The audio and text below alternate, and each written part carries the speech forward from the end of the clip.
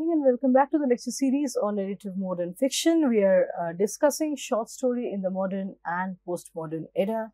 Today our topic of discussion is going to be Bartleby the Scrivener, a story of Wall Street by Melville. So one of Herman Melville's most puzzling short works is Bartleby the Scrivener, and it was published anonymously in 1853 in Putman's monthly magazine. It was collected in his 1856 volume, the Piazza Tales. So it was collected in his 1856 volume, the Piazza Tales. Critics have labeled it as one of America's greatest short stories, and it resembles his other masterpieces such as Moby Dick, Benito Sereno and Billy Budd, in that it defies any kind of quick, tidy assessment or arriving to conclusion. And its dense symbolic structure has been called a parable of walls, which is an illustration, which is an illustrative story of Wall Street's self-imposed restrictions on the human spirit. So, its dense symbolic structure has been called a parable of walls, and the symbol of wall keeps coming back in the story through the name Wall Street, and the wall that the wall like a deadlock that the protagonist Bartleby faces in his office throughout, right? The Wall Street and the wall as self-imposed restrictions on the human spirit. So Herman Melville's work, Bartleby, was written at a time when his career seemed to be in ruins, and the story reflects his pessimism. The narrator, who is a successful Wall Street lawyer, hires a scrivener named Bartleby to copy the legal documents. Though Bartleby is initially a hard worker, one day when asked to proofread, he responds to the lawyer that I would prefer not to. As time progresses in the narrative, Bartleby increasingly prefers not to do anything asked of him by his boss, and eventually he dies of self-neglect, refusing offers of help while he is jailed for vagrancy. So he makes a wall around him where he is neither helping others nor seeking others' help, and he wastes away and dies eventually at the end of the story. So Robert Milder describes this work as unquestionably the masterpiece of the short fiction in the Melville canon. So Robert Milder describes it as unquestionably the masterpiece of the short fiction in the Melville canon. The narrator and the text do not explicitly tell us the reason why Bartleby is behaving in a certain manner, and so his behavior is open to the reader's interpretation. Bartleby shows classic symptoms of depression. According to many psychoanalytical readings, Bartleby shows classic symptoms of depression, especially his lack of motivation in life. He is an inert, passive individual and good at the work he agrees to do, till he starts to refuse he prefers not to work, and he refuses to divulge any personal information to the narrator, who is also his boss. Bartleby's death is consistent with various typical symptoms of depression. So Bartleby has been interpreted as a psychological double for the narrator himself that criticizes the sterility, impersonality, and mechanical adjustments of the world which the lawyer inhabits. Until the end of the story, Bartleby's background is unknown. So, other than for his dimension of life as a scrivener, so the professional dimension of his life, the reader or the narrator, who is his boss, the lawyer, have no way of knowing any other facets of Bartleby's life. So, one could read this story in a way where Bartleby is purely a figment of the narrator's imagination, that Bartleby is the narrator's brainchild. In fact, the narrator screens of Bartleby in a corner in the office, which has been interpreted as symbolizing the lawyer's compartmentalization of the unconscious forces which Bartleby represents. So, through introduction of Bartleby in the story, it becomes the narrator's journey from the prosaic, from the mundane, to discovering, to facing up to some aspects within himself, some unconscious forces within himself, and discovering new possibilities within himself. So Bartleby might be a kind of Bartleby might stand for the suppressed possibilities inside the lawyer, inside the lawyer's persona, the undiscovered, unconscious dimensions of the lawyer himself. So, psychoanalyst Christopher Bolas states that the main focus of the story is the narrator, whose, I quote, willingness to tolerate Bartleby's work stoppage is what needs to be explained. As the story proceeds, it becomes increasingly clear that the lawyer identifies with his clerk. To be sure, it is an ambivalent identification, but that only makes it all the more powerful, unquote. Now, Bartleby's employer provides a first-person narrative of his experiences working with Bartleby. He portrays himself as a kind and generous man. Once again, there is a lot of pomposity, a lot of complacence, and self-congratulatory attitude in considering himself as the ideal boss, and constantly wanting to help Bartleby, however, in his own terms. What he considers as help may not be seen as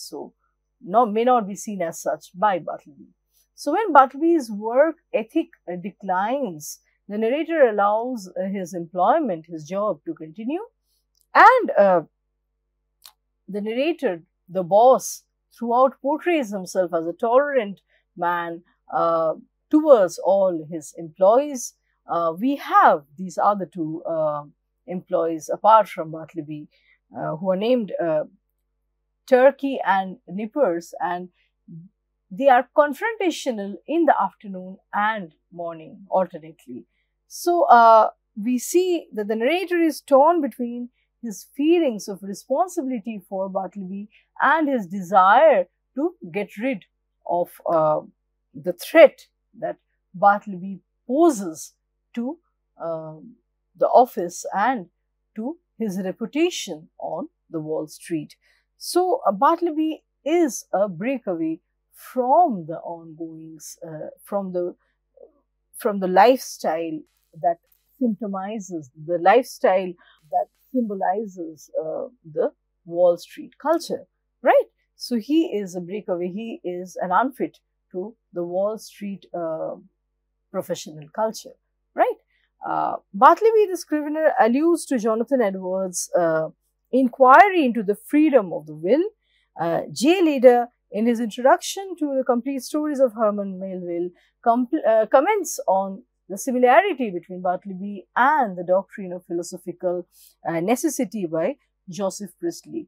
both Edwards and Priestley wrote about free will and determinism. So Edwards states that free will requires the will to be isolated from the moment of decision, in which case Bartleby's isolation from the rest of the world enables him to be completely free in the true sense, where he has no transactional relationship with the world, neither does he give, nor does he abide by commands or demands from his boss.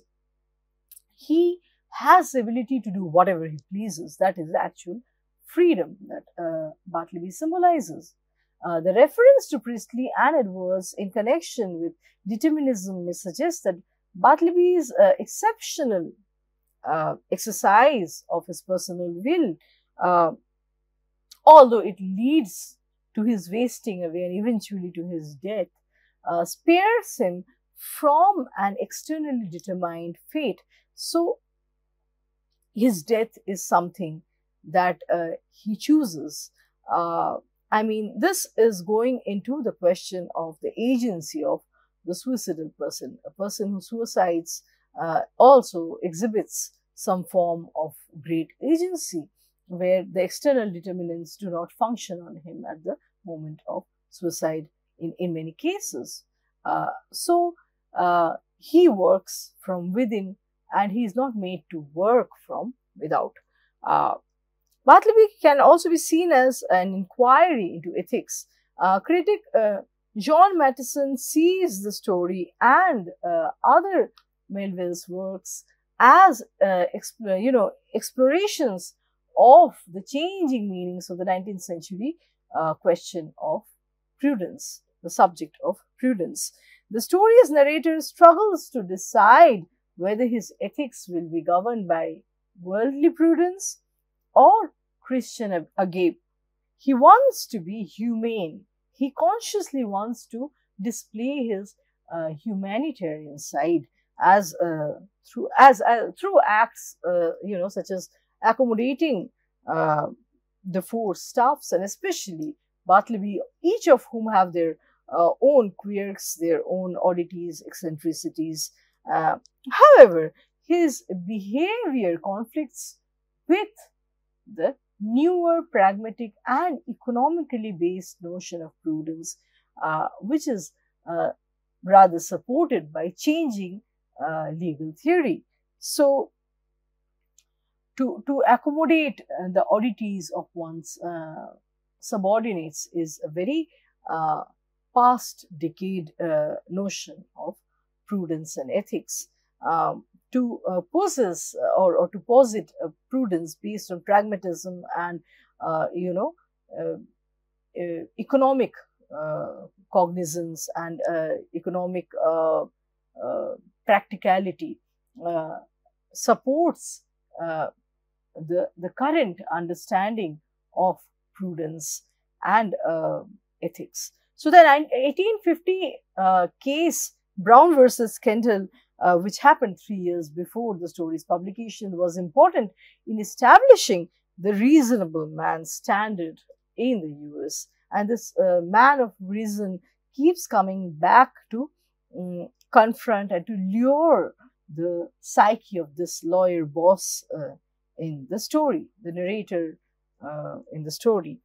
And so the reasonable man standard, it emphasizes the positive action that is required to avoid any sort of negligence. Bartleby's passivity has no place in a legal and economic system that increasingly sides with the reasonable and the economically active, the economically viable, and the question of productivity, the productive individual. And this kind of a question of who is reasonable, who is productive, who is economically contributing, gradually shrouds and overthrows the question of humanity. So Bartleby's fate is an innocent decline that leads him to unemployment, followed by prison, then starvation, and it dramatizes the effect of the new prudence on the economically inactive members of society. So Bartleby, in a way, is a concept. He is a representative of all such figures that were not, that could not be included according to the new definition of prudence, those who were not economically active and contributing to the progress of the society. They might as well face the same, destiny as Bartleby. An element of the story that leads to tragedy is the failure of Bartleby and his employer to communicate with each other. There is definitely a lapse of communication throughout the narrative. So, in one instance, Bartleby simply stops following orders. From one day, suddenly Bartleby stops following orders. From this point onward, his relying on any order or request is his, response to. So from this point in the story and in his life, Bartleby's response to any order or any request made to him is passive resistance. But the rebellious employee seems either unable or unwilling to explain what motivates this sudden rebellion, this sudden passive resistance. On the other hand, we have the lawyer, his boss, who is evidently unable to comprehend that Bartleby may have his own reasons to defy the orders being made to him. The employer's refusal to accommodate Bartleby or his needs is what leads to Bartleby's tragic end. So this crack, this lapse between what the boss orders and how Bartleby cannot carry it out, cannot implement, contains the germ, contains the kernel of the future where Bartleby is going to die. He does not fit into the Wall Street professional culture and the new notions of ethics. The setting of the story is symptomatic of emotional ghetto, and there is this bustling commercial center where people stride to and from work and discuss the upcoming election. In the office, the narrator erects a folding screen appropriately tinted green, the color of money, to separate Bartleby, who is a mundane worker, from himself, and he being a pompous, smug attorney. There are other barriers too in the narrative, in the story. There are other barriers too in the story, such as the black and white walls visible from the office windows and the dead wall of the prison yard. Like I said at the beginning of this discussion, the walls, the symbol of the walls of a deadlock, beyond which the horizon cannot be seen. The horizon has kind of come to the individual and hemmed the individual in, becomes very, very important, and it's a recurrent, it's recurrent throughout the story. Bartleby deliberately seeks out in a perpetual confrontation with some immovable, insurmountable objects. He's the walls symbolize the insuperable situation that hems him in till he dies, and it is suggestive of the unchanging task expected of a copyist, of a scrivener. What happens? What becomes of the free will of a clerk, an unimaginative clerk whose work is a drudgery, whose work is only a repetition, where the thinking is separated from the hand? The hand functions on its own. It just copies day after day till it loses its capacity. The person loses its capacity to think freely, respond freely, and act freely. I mean, we think of Bartleby's, rebellion as a recuperation of his agency that is greatly threatened through a prosaic task such as that of the scrivener, of the clerk, the copyist. It is ironical that the walls of the prison are no more pleasant than the view that he had from the office, or the endless paper drudgery which imprisoned Bartleby. So, is he better or is he worse in the prison than he was in the lawyer's office, with the kind of task and the kind of sitting position, the kind of, uh, office that he had, that was assigned to him. He is, he is diminished by the endless repetitive task that he is required to fulfill, the clerical task that does not require his originality, his creativity, his intervention. So, one could also read that Bartleby's comment on one fine day that I prefer not to is a way of reviving that part of him, which facet of him which is jeopardized, which is almost made to die by the requirements of the Wall Street. What does the Wall Street require of a scrivener such as Bartleby, with very limited economic and cultural capital, someone who is not very educated, not very moneyed? What is such a person reduced to by a space such as the Wall Street? The effect on Bartleby is that of a misspent life, a kind of self-abnegation. And earlier he worked in the dead letters office, where, like the humans, letters are relegated to flames. And so Bartleby is also like those dead letters. He's incapable of changing, and he willingly embraces some sort of nothingness. So the story's existential overtones spotlight Bartleby as an apathetic, indifferent rat in an unfathomable maze, as he eventually dies in a cheerless cul-de-sac, walled place, as a result of a total emotional dysfunction that is happening inside of him.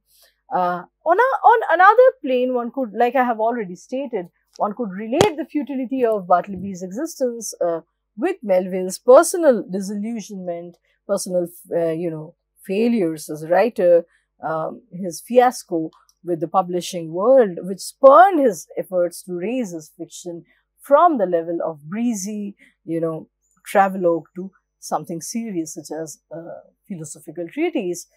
In both cases, we see other copies, other writers are managing to function and even thrive in stifling milieus. But Melville is like Bartleby to an extent, where he is crashing.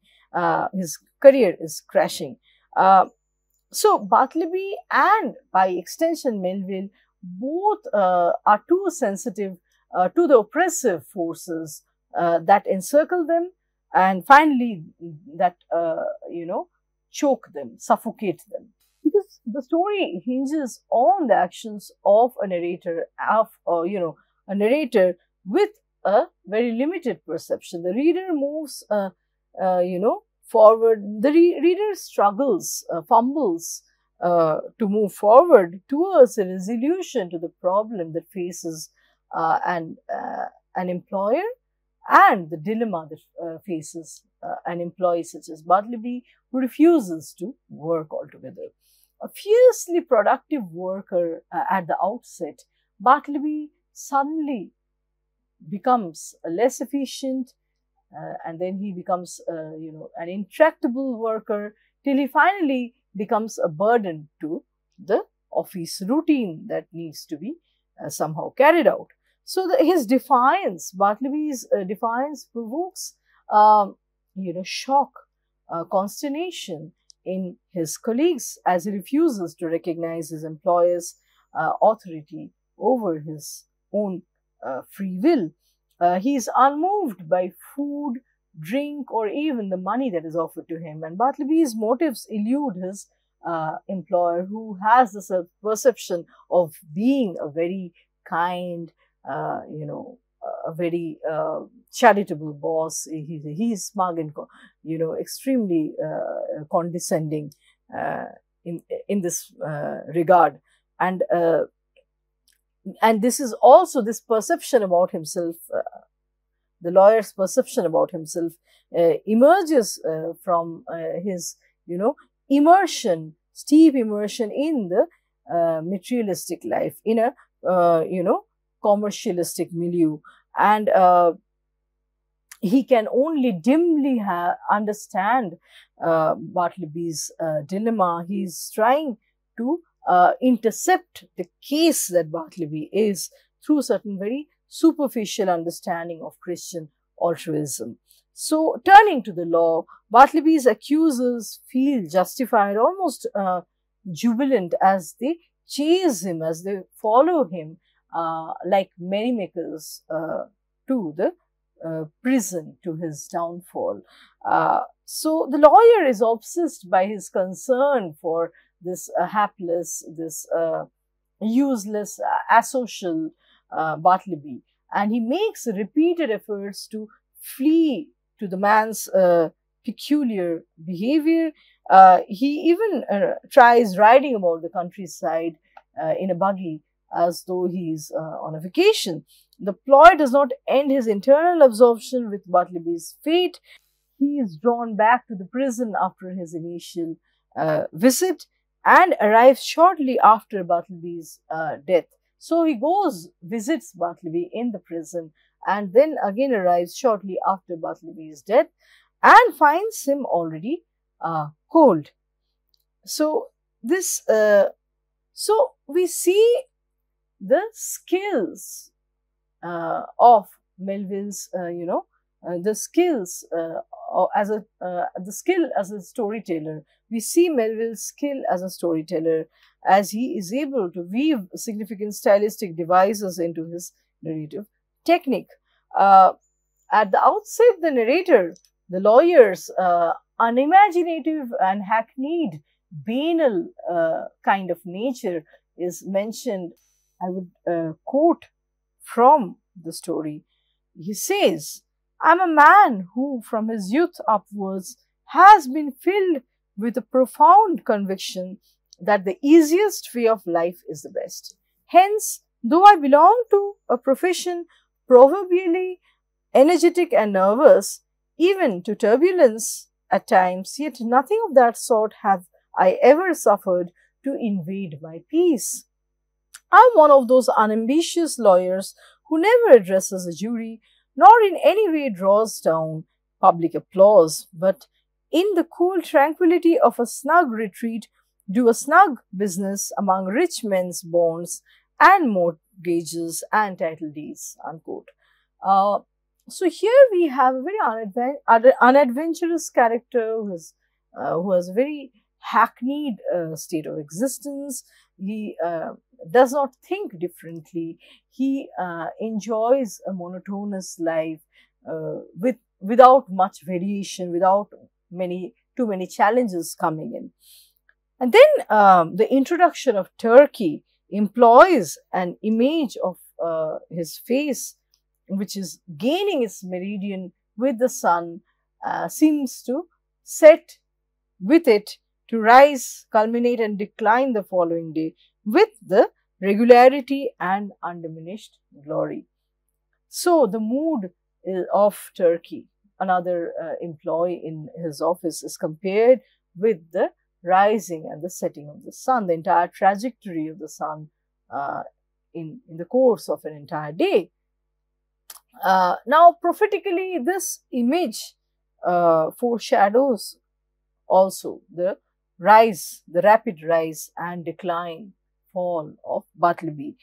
Now, the dialogue between Turkey and the boss, the lawyer, and Turkey's concluding remark, I quote, "We both are getting old," unquote, foreshadows the lawyer's perception that he has more in common with his subordinates, with these ordinary, you know, scriveners and clerks working under him, than he may ever realize. So, there is this commonality where his subordinate and him are both getting old. This is the inevitable fate for everyone, regardless of the status one holds in the society, the social position one enjoys. Melville introduces the symbol of the plaster of Paris bust of Cicero, which serves as a marker, which serves as a marker of the, or which serves as a symbol of the mask of cool detachment that obscures Bartleby's emotions from the rest of the office. A similar example of, his artistry, the author's artistry, is available in his allusion to a pillar of salt, which particularizes the stodgy response of the lawyer at the head of his column of clerks. So, all these images are very bland, very, bloodless in a sense, and they suggest the depersonalized atmosphere on Wall Street, the mechanical, robotic dimension of life, the robotic kind of life that is encouraged and promoted in Wall Street work culture, which is capable of reducing any of these workers to their mental breakdown, which could pursue a worker to his mental breakdown, which happens actually in the case of Bartleby. The lawyer who is given, who is smug and complacent, and who is also quite condescending, So the lawyer who is given to complacence and is also quite condescending notes with an aphorism, and I quote from the story, "Nothing so aggravates an earnest person as a passive resistance." And he compares Bartleby's, he compares his futile attempts at getting some response from Bartleby or motivating Bartleby to the futile attempt of striking, sparks with one's knuckles against a bit of Windsor soap. So his failure to motivate Bartleby to, get some information from Bartleby regarding his quandary, his dilemma, is compared, with the futile attempt of striking sparks with one's knuckles against a bit of Windsor soap.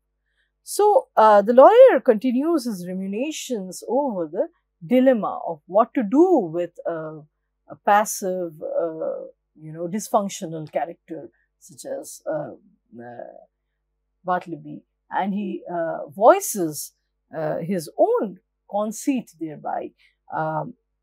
He compares at one point, the pallid Bartleby to the faces in gala trim, swan-like sailing down the Mississippi of Broadway.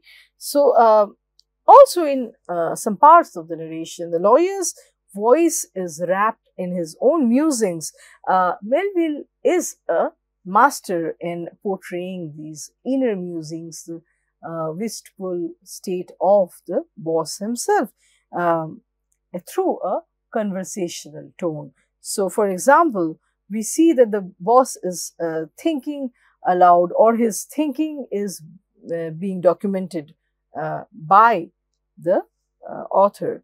The way one thinks, that is the language one can capture. That's the language that Melville is capturing in the story. So, for example, at one point, the boss, as a way of, musing, uh, he's thinking inwardly, a certain unconscious air of pallid, or how shall I call it, of pallid haughtiness, say, or rather an austere reserve. So he is, revisiting the verse that he wants to apply for a character, an odd character such as Bartleby. He is constantly revisiting the words. He's looking for the right word to describe a case that Bartleby is. And that is, the inner world, the inner psyche that is so well captured by Herman Melville. So the author notes a personal, a personified feeling, a superstitious knocking at the heart, which halts his urge to lash out at Bartleby. So many a times he feels like lashing out, but he also controls himself, and many a times he goes to the extent of calling Bartleby as a stubborn mule, and he hopes that he was gone, departed he was. I would like to quickly go through the description of Bartleby's death in the end, where, the death, like I said, Bartleby could be a figment of the narrator's imagination, a part of him, a possibility in him, which was hitherto repressed, which was, a part of his unconscious. And through facing Bartleby, through facing the dilemma that Bartleby, the dilemma that Bartleby symbolizes, Bartleby represents, the narrator also had the narrator has also, traversed a rough journey as a human individual, from being smug, complacent, to, understanding Bartleby, if not entirely. He at least starts, realizing that material goods such as food and money are not going to do any good to someone like Bartleby. Bartleby's quest, Bartleby's predicament are different.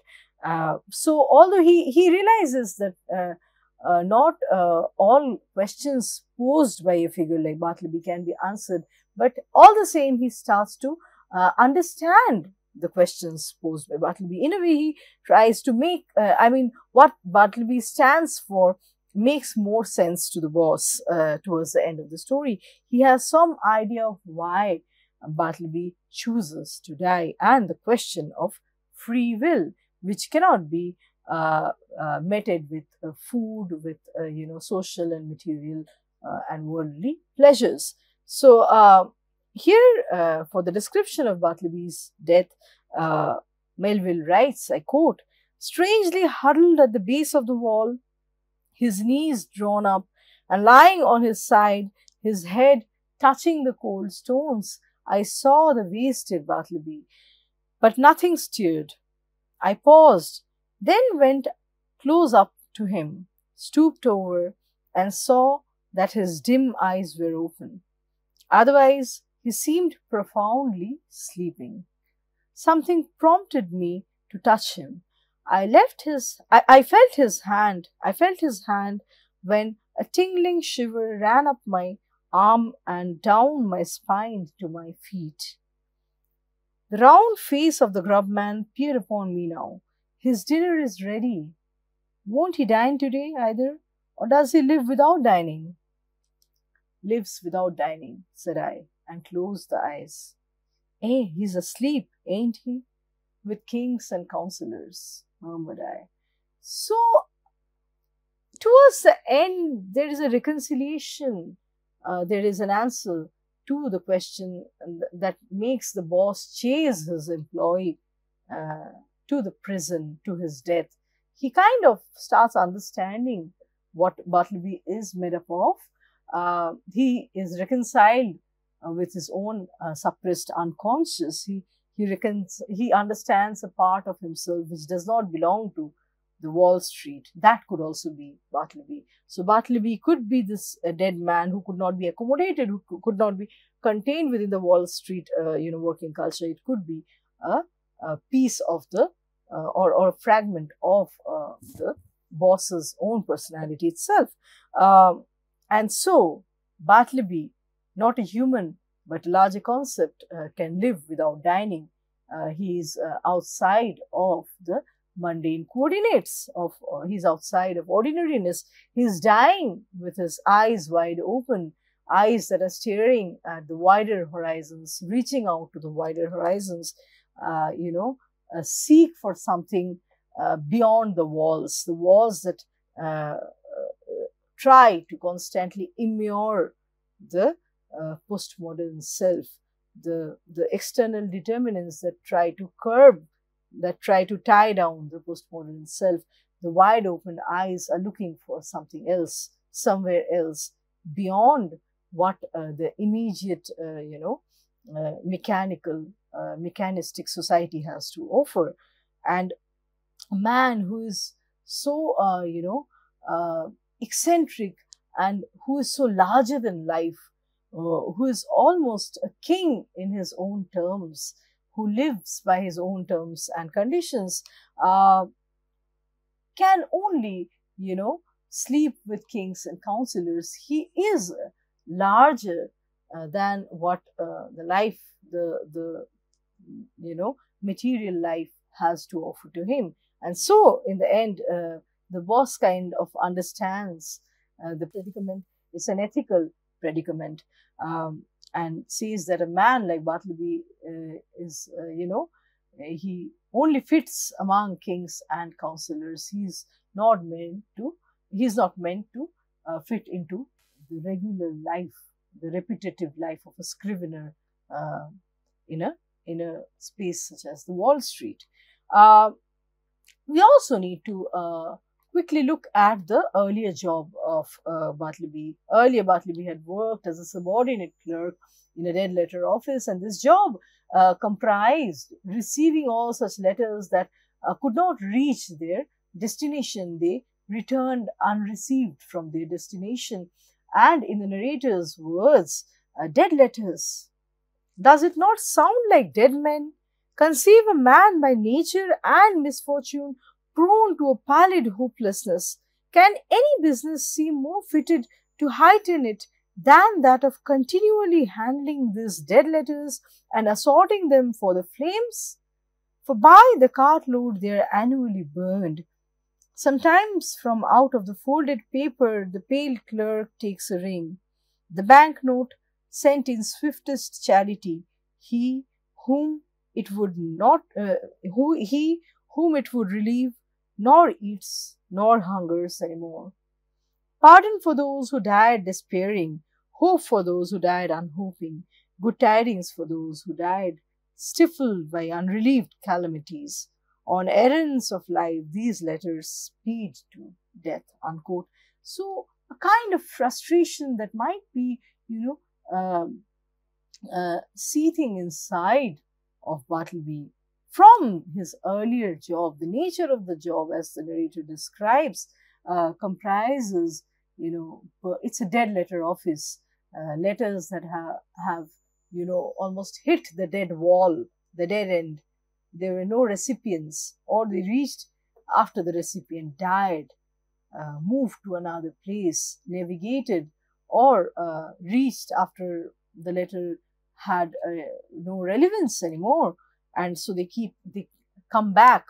They come back with a lot of questions, with a lot of hopelessness, incomplete stories. And when they are piled up and burned, it is that kind of almost,